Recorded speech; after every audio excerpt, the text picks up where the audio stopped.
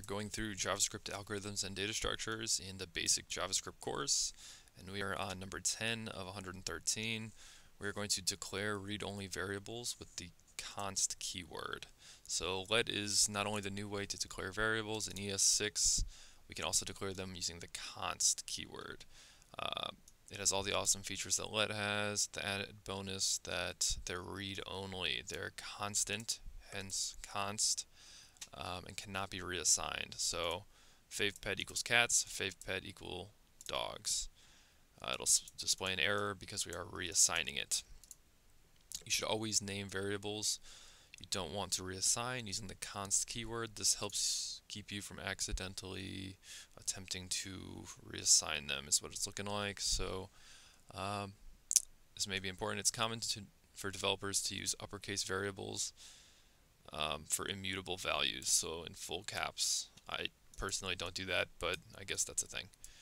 And camel case for immutable. So if you can change it, camel case, if it's immutable, full caps, which I'm not a fan of.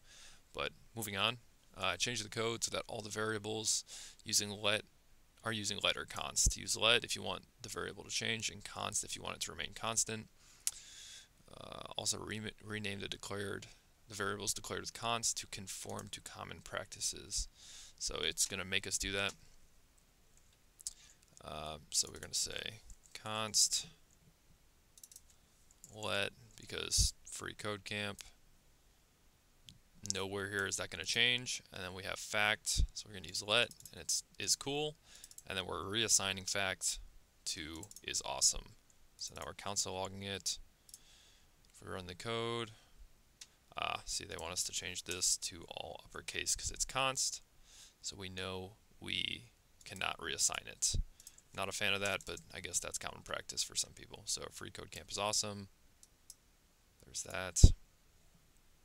Let's check it. We got it. So that's that one completed. Personally, I do not do the all capitalization. I don't know anyone that does, but apparently that's a thing. I think there's a lot of stuff in this free code camp material that I'll kind of point out that I don't do that, don't know anyone that does, but it's kind of the way they teach it. So moving on.